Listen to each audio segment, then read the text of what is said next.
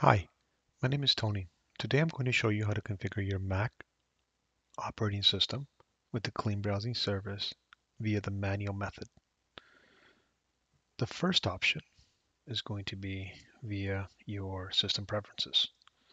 Here, you can navigate, click on your network, click on whatever interface you're on. So here I'm on the Wi-Fi, click on advanced, click DNS, and here you can see that I've set it to the Google DNS services. If you simply select the minus button, it'll delete it and it'll point to the router's DNS. Or I can set it to say quad nines, and that's it. Now, if this isn't an option or you're deploying across multiple devices or you want to do something a little bit more complicated, you could do everything via the terminal. So let's go ahead and close the system preferences. In system preferences, I'm going to use a couple of specific utilities that are available to me in an application called Terminal. Now, if you're not familiar with Terminal, it's very, very simple to use, so do not get intimidated. You can use your search function up here, and you can just type in Terminal. And when it does, it'll bring this application. Just click on it, and it'll open it. It'll look something like this.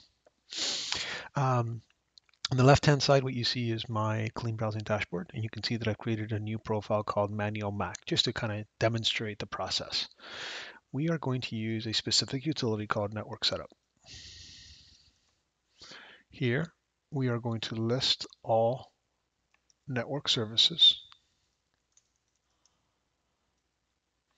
And here you can see these are the different interfaces that are available to me. Now, an interface is how you're connected to the outside world. So I know that I'm on Wi-Fi, which is here, because I'm connected here. Now, if you're on Ethernet, you might be using the Thunderbolt Ethernet slot 1 or whatever pops up if you're connected. So with the instructions I provide, you're simply going to update the interface name. So let's go ahead and update the DNS server. So let's check what the DNS servers are first. So let's network setup. Let's get DNS servers for Wi-Fi. So what am I looking at? So you can see that I'm going to quad 9s 999, which is what we set. So now let's update that. So let's go ahead and go on network setup. And let's set the DNS servers for the Wi-Fi. And we're going to set that to our IP. So it's going to be 185.228.168.26. I'm simply pulling what I have here. Now, another easy way to get it is in your network. We'll navigate to the Mac, and you'll see here that it's 185.228.168.26. So let's go ahead and apply that. Now I can simply click the up arrow, and it'll take me to the Get DNS Server options, and you'll see that the 185.228.168.26 has been applied. Make sure that you set your public IP in the Your Network section inside your dashboard.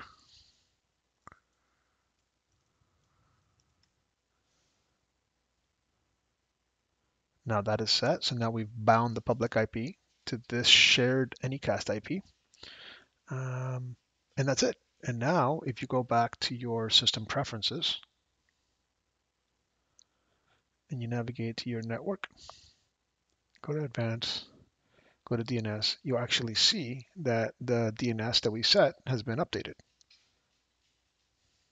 If you have any questions on how to do this, I encourage you to go to our forum, type in Mac, and here you'll see manual change DNS on Mac terminal, and you'll see that everything that I just described has been clearly outlined. One additional option that we provide is a way to make the file immutable. In other words, so that changes can't be made if in case you're worried about students or your kids making changes after you've applied them. So I encourage you to look at this forum, this document, and it'll kind of walk you through the steps we just went through. Okay, thank you.